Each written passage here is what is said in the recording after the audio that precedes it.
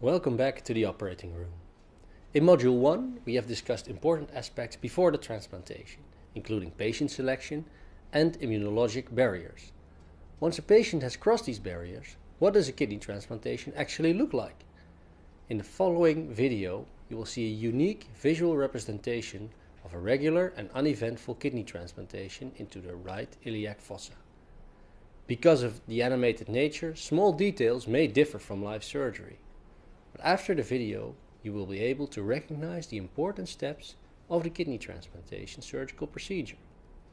Complicated cases are subject of a separate lecture, but this visualization will help you in understanding the procedure itself and its complications. A regular primary kidney transplantation into the right iliac fossa is shown.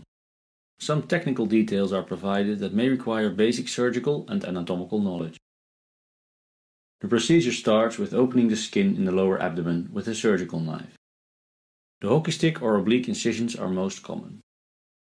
The length of incision depends on the habitus of the patient and ends 2 cm above the pubic bone, which allows access to the retroperitoneal space, the iliac vessels and the bladder. The subcutaneous fat is incised using electrocautery. The fascia of the external oblique muscle is incised diagonally. The combined fascia of the internal oblique and transverse muscles is incised in a more vertical fashion. The preperitoneal space is exposed, and the inferior epigastric vessels, as well as the rotund ligament in females or spermatic cord in males, are identified and secured with a vessel loop. The lowest part of the posterior rectus sheath is incised. After this, the retroperitoneal space is reached by gently pushing away the peritoneum. Its contents are held by a retractor. The common external and internal iliac artery and vein are identified and dissected from fatty tissue and lymphatic tissue to make clamping of the vessels possible. The iliac arteries are investigated by palpation for atherosclerosis. The kidney is now retrieved from cold storage. In this animation, it has already been prepared for transplantation and pre-transplant biopsy has been taken. Corner stitches are applied to the renal vein edges.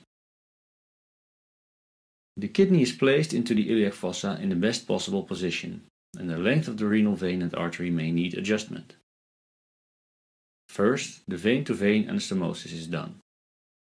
If needed, the iliac artery is retracted very gently to improve access. The iliac vein is clamped and cut.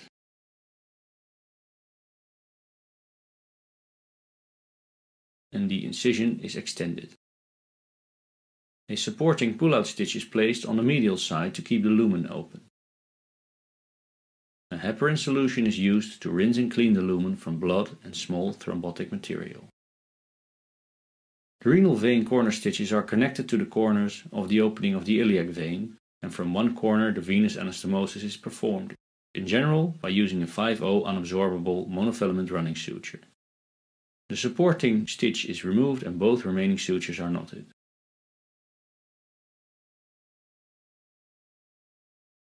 Next, the iliac arteries are clamped. The artery, preferably the common iliac, is incised and the opening is enlarged using a 4 mm aortic punch. The artery is cleaned with heparin solution. The arterial anastomosis is now performed using a parachuted 6-0 unabsorbable running suture.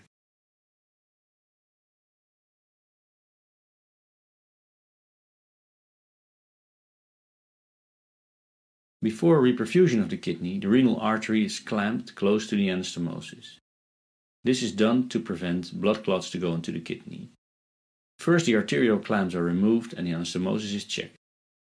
If there is no major bleeding, the other vascular clamps are taken off and the kidney is reperfused with blood. Over time, the kidney color should change to a more pink aspect. The kidney is warmed up using warm saline solution and the kidney and the vessels are checked for bleeding. When the perfusion of the kidney seems to be appropriate, the anastomosis between ureter and bladder is performed. Through the urinary catheter, the bladder is filled with saline. The ureter is cut to the right length and the lumen is spatulated by a longitudinal incision. It is dragged under the epigastric vessels and spermatic cord to the bladder. Production of urine may be observed at this stage. The bladder is now opened, first the muscular layer and second the ceromucosal layer. Corner stitches are placed between the urinary bladder and the ureter. The ureteric stent is inserted. The ureter bladder anastomosis is now performed using semi-absorbable 5-0 running suture. The anastomosis is retracted into the bladder and the muscular layer is closed over the ureter anastomosis to create a valve effect that minimizes urinary reflux.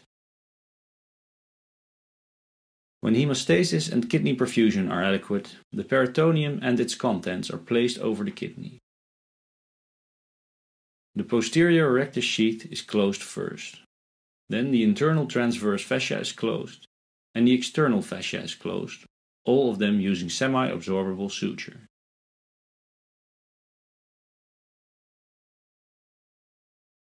The subcutaneous layer and the skin are closed using absorbable sutures.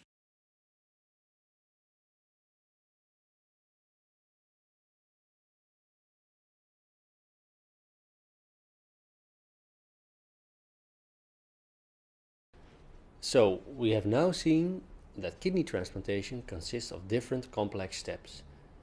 It involves major blood vessels and requires advanced technical skills and expertise.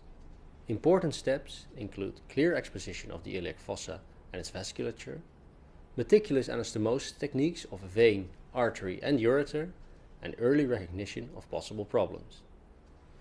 As you can imagine, the result of the procedure is depending on patient and donor kidney conditions, as well as the performance of the surgical team.